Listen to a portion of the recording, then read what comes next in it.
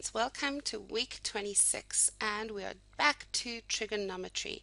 But this lesson we're going to be teaching you about the sine rule. So let's watch the video. I will now do a proof of the law of sines. So let's say, let me draw an arbitrary triangle. Let's see, that's one side right there. And then I get another side here, and I'll try to make it look a little strange so you realize it can apply to any triangle. And let's say we know the following information. We know this angle. Well, actually, I'm not going to say what we know or don't know, but the law of sines is just a relationship between different angles and different sides. So let's say that this angle right here is alpha. The side here is A. The length here is A. Let's say that this side here is beta, and that the length here is B, right? Beta is just, B with a long end there. So let's see if we can find a relationship that connects A and B and alpha and beta. So what can we do? So let me draw, and hopefully that relationship we find will be the law of sines. Otherwise, I would have to rename this video. So let me draw an altitude here. So I think that's the proper term. So if I just draw a line from this side, coming straight down, and it's going to be perpendicular to this bottom side, which I haven't labeled, but I'll probably, if I have to label it, probably label it C, because that's A and B. And this is going to be a 90-degree angle. This is going to be a 90-degree angle. And I don't know the length of that. I don't know anything about it. All I know is I went from this vertex, and I dropped a line that forms a 90 that's perpendicular to this other side. So what can we do with this line? Well, let me just say that it has length x. The length of this line is x.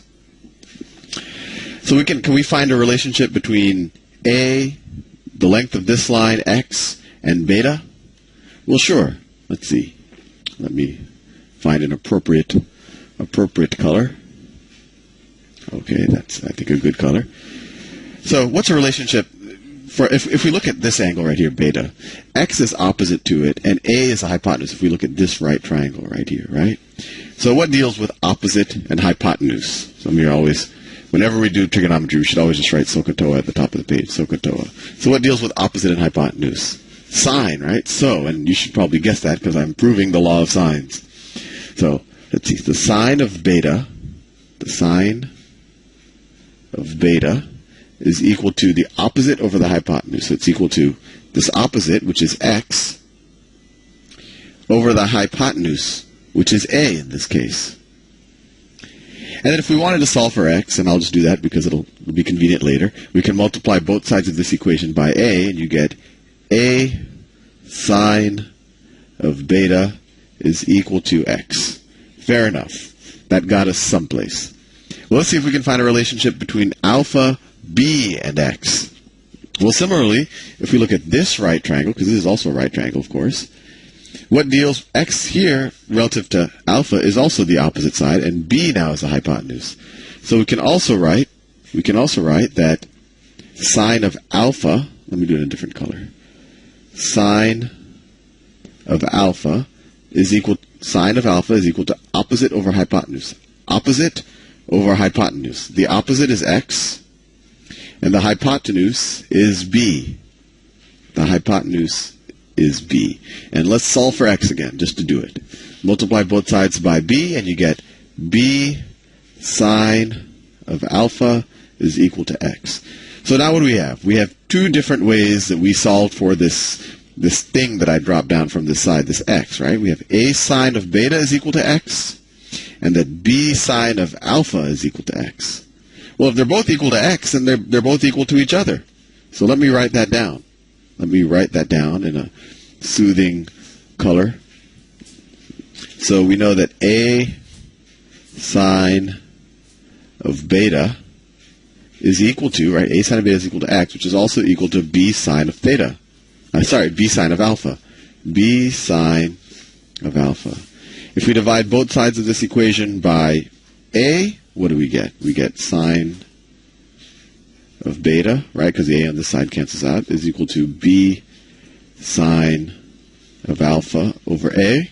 And if we divide both sides of this equation by b, we get sine of beta over b is equal to sine of beta is equal to sine of alpha over a.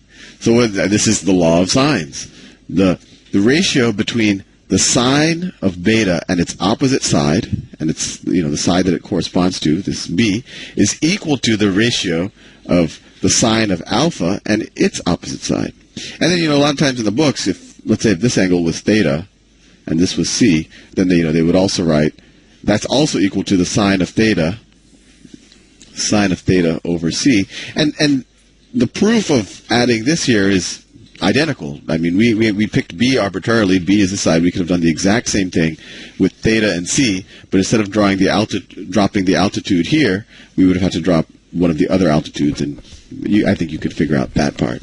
But the important thing is we have this ratio, and of course you could have written it, since it's a ratio, you could flip both sides of the ratio, and you could write it b over the sine of b is equal to a over the sine of alpha. And this is useful because if you know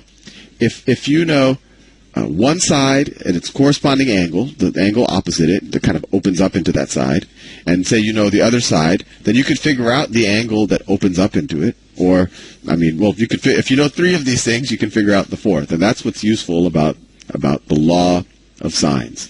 So maybe now I will do a few law of sines word problems. I'll see you in the next video.